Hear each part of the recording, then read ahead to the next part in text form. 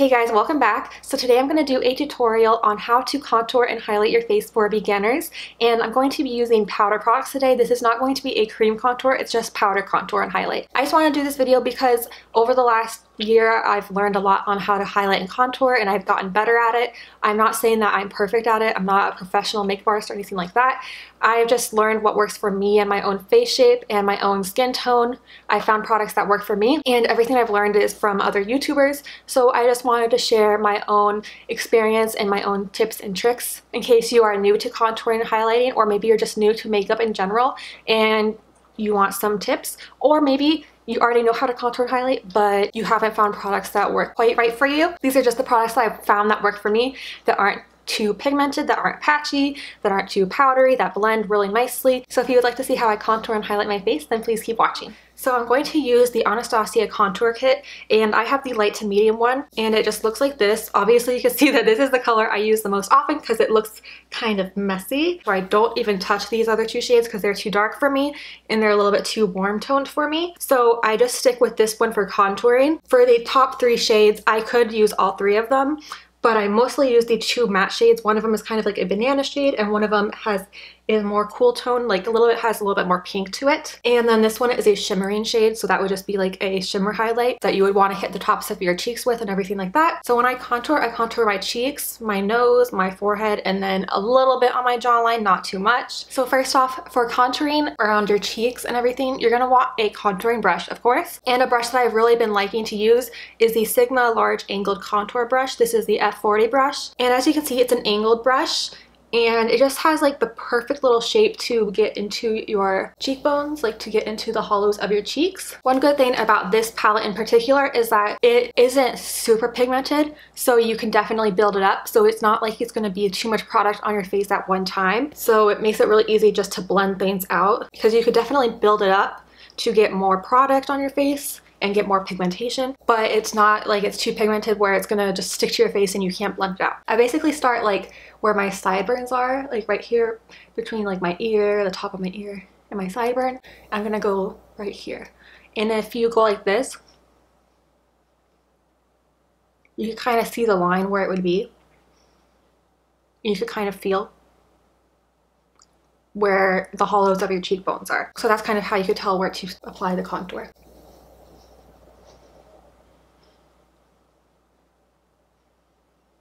I just start applying it like this. And I want to focus the product the most up here and then just have it fade, because I don't want to have like a really harsh line starting right here, because then it's going to look funny. But when it starts from your like kind of like your hairline or your sideburn area, it just looks better. It looks more natural. And you don't have to make that face while you're doing it, but if it makes it easier for you to find the hollow of your cheek, then you can go ahead and do that. Okay, and then that just kind of creates more of a defined cheekbone, so it looks like my cheeks are carved in a little bit.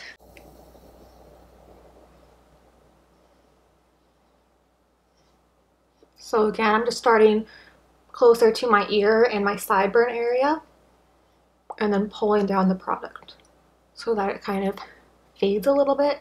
And I'm using really light pressure because I don't want to disrupt the foundation that's already on my face. And then I go ahead and dip the brush in just a little bit more of the powder, and then I just go like this. And as you can see, I have the brush kind of like not sideways anymore, it's like vertical. And then I just start doing buffing motions just to help blend out the contour. Don't want to add too much more product because I already have the basic shape of the contour that I want. This is just to blend it out so it doesn't look too harsh. And then for my jawline, it's really easy. You just get a little bit of product on the brush, and then I kind of just like look up. I start out with my chin and kind of just go back and forth like this, and then just go like this, and this will just kind of sharpen your jawline a little bit, just create a little bit of a shadow. I don't do that much with this. I don't even always do this. It depends on if I'm feeling like it, but this is something that you can do if you want to create more of the illusion that you have a sharper jawline. And then for my forehead, just add some more product on the brush again. I move my hair back because my hair's in the way, but I basically just start patting it on the perimeter of my forehead, and this will kind of help create a shadow on my forehead near my hairline, and it makes your forehead look a little bit smaller, which is good because I have a large forehead. And then I bring it all the way down on my temples, about like along the hairline, so that it meets the contour on my cheeks. So you want everything to look nice and blended, and you don't want it to look like there's harsh lines or anything. Do the same thing on this side. And I'm just doing patting motions because I don't want to disrupt the foundation underneath. And I'm going to blend it later with another brush anyway.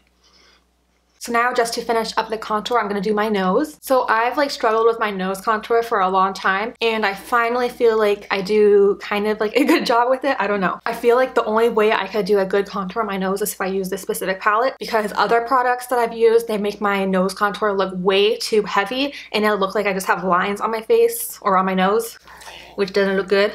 So I like to use a fluffy blending brush. This is like a fluffy eyeshadow brush. So this one specifically is an Anastasia blending brush. It was just in my Modern Renaissance palette. You can use any eyeshadow blending brush you have that's fluffy. I just like this one. It works really well for me. The brush tip isn't that long, but it's nice and fluffy. I just dip it into the powder, the same contour shade. You could see where there's already shadows on my nose, just the natural shadows on my face along here and here. But I want to kind of intensify those shadows so that it makes the illusion that my nose is more narrow. And I do a really light hand because my nose is the oiliest part of my face, and it also has large pores. So if I don't do a really light hand and do really light pressure, it'll definitely disrupt the foundation that's already on my nose. So I just lightly apply this contour shade on the side of my nose, basically where that shadow would already be, but it's kind of just intensifying it. And then same thing on this side,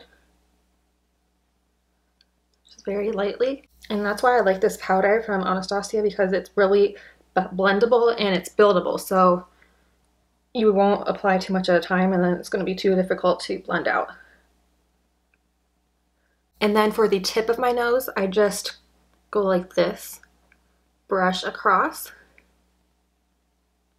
And that kind of creates the illusion that my nose doesn't like dip down, or that it ends sooner than it does, so it doesn't look as long. And all I'm doing with my nose contour, it all depends on your own face shape, so you just have to experiment with your own nose and see how you like doing it. It's taken me a long time to figure out like a way that I actually like it, but I just want to show you how I do it because it might be helpful. And then whatever is left over on the brush, I just bring it up to my brows on the sides just to blend it so it's not like there's a harsh line.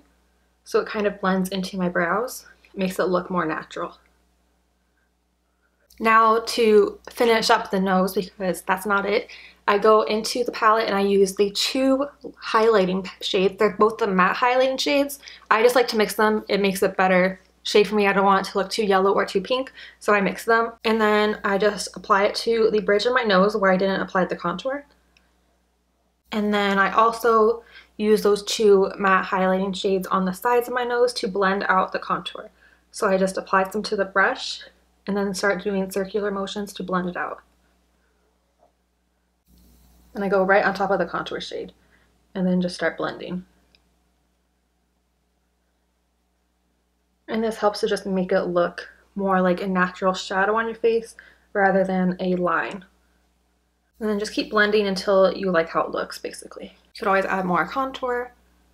Just depends on your preference. Okay, so that is how I do my contour at my nose, and it doesn't look too heavy or anything in my opinion. It just makes my nose look a little bit more narrow. And then to highlight the rest of my face, I go back into the two highlight shades, the matte ones, and I'm using this fluffy brush from Luxie. It's a 660 Precision Foundation brush, but I like using this for like precise areas under my eyes. So I mix it with these two shades again, and then you just kind of apply some underneath your eyes just to brighten up the under eye area, and then bring it along your nose as well, and that will help to also create the illusion of a thinner nose, only on the sides of your nose.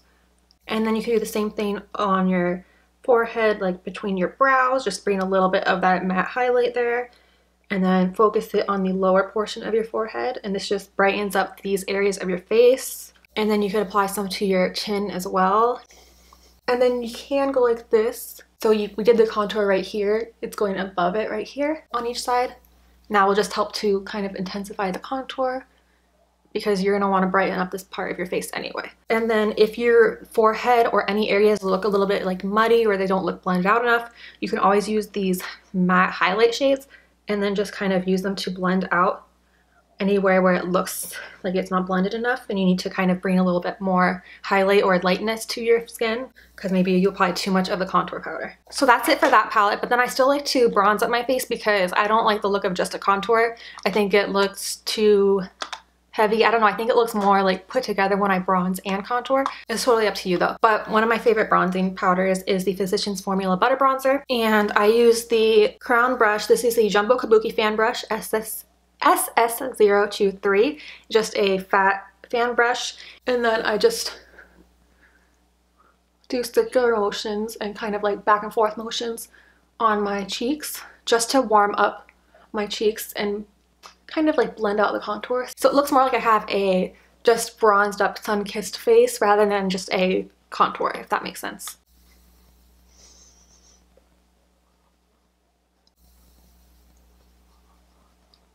And then this bronzer powder really helps for my forehead. So I just, especially with this brush, I just make kind of like light circular motions along the perimeter of my forehead by my hairline. And this just really helps to blend it out, warms up my face, and blends out the contour. One of my favorite blushes that I like always reach for is the Physicians Formula Butter Blush in the shade Plum Rose. I like this blush because it's not really harsh. It's a really easy to wear kind of like natural nude shade. I don't like really pigmented blushes, and this is a really nice buildable formula, so it's not going to apply too much and it blends out really nicely. This is a Bare Minerals Feather Light Brush. I just dip it into the blush.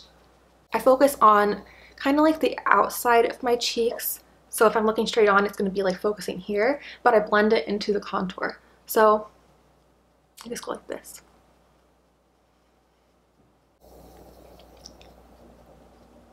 I'm going to add a little bit more because this is a really nice blendable formula. So it's not going to look too heavy.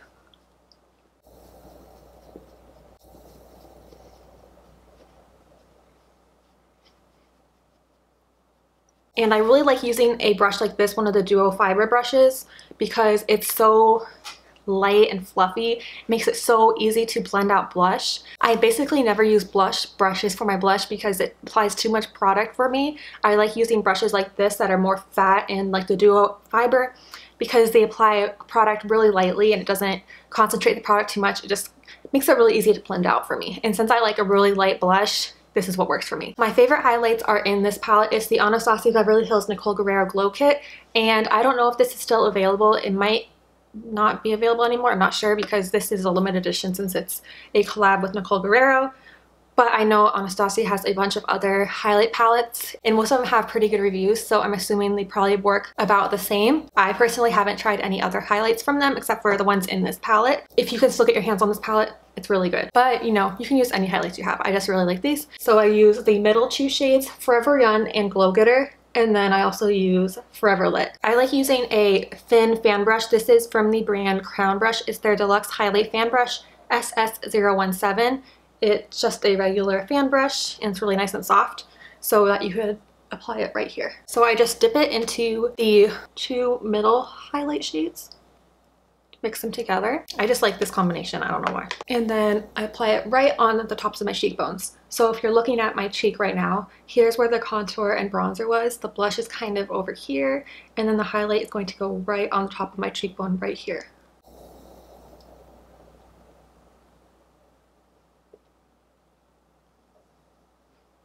Just do back and forth motions just to blend it out, but focus the product right here along the high point of my cheek.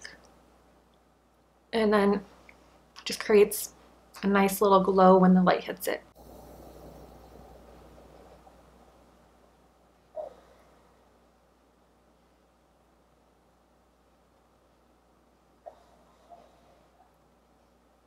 And then you can just apply a little bit like right here along the temples just to blend it a little bit, whatever is left over on the brush. I like to go in the lightest highlight shade, the Forever Lit one right here. And then I apply that right on top.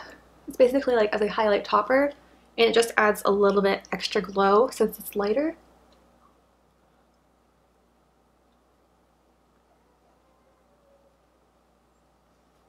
Makes your cheeks look extra glowy. And then whatever is left over on the brush, I like to apply to the sides of my forehead, so like right here and right here. It just adds a little bit of glow so that your forehead doesn't look too pasty or anything, so that when you turn your head and the light hits it, it looks a little bit glowy there. So I just do like swirling motions right over here and right here.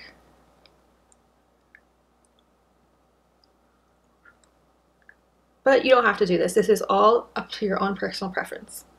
And then I also highlight my nose. I know some people don't like doing this. It just depends on what you like. I like to highlight the bridge of my nose, but totally up to you. So I just go back and forth on the bridge of my nose. I don't really want the product to go anywhere but the bridge of my nose because I don't want to highlight the sides. So I just highlight the bridge like this. Just go back and forth.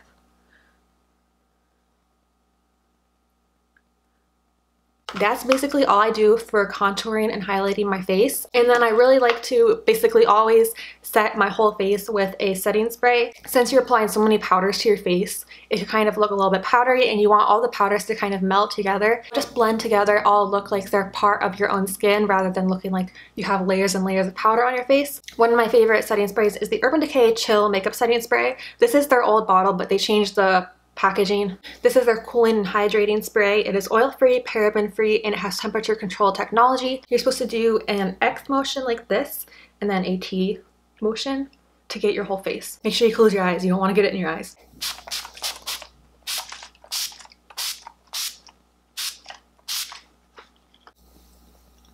And then you just let it dry. It doesn't take very long to dry. It dries pretty quickly. It just helps your makeup to last longer throughout the day, sets it all down, and it also makes everything look blended together. So if your face looks a little bit too powdery, say you apply too much setting powder or anything like that, you can always spray some of that on it, and it makes it just look more like your original skin. So that's basically my highlight and contour routine. Again, highlighting and contouring your face, especially contouring, depends on your face shape, your own features, depends on the shape of your nose, if you even want to contour your nose. It all depends on your own preference, and then also your face shape, what you like. So I just wanted to share my experience with these products and how I have learned to contour my face and apply highlight. I'm not saying that this is the only way to do it or the correct way to do it. You can do your makeup however you like.